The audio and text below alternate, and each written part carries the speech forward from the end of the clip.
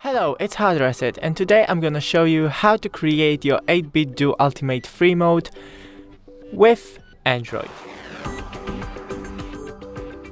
So, first, plug in your controller and wait for it to turn it on.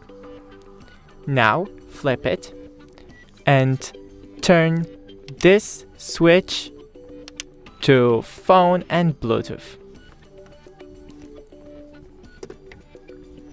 On your phone, open Bluetooth, and now here in controller, click this pairing button for about 3 seconds till this lamp will start flashing rapidly.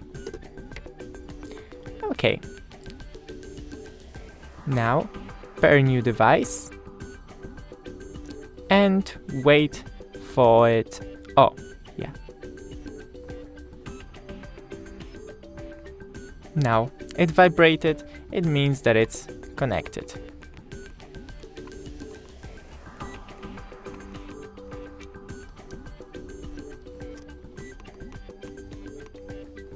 That's it. Don't forget to leave a like and see you in the next one.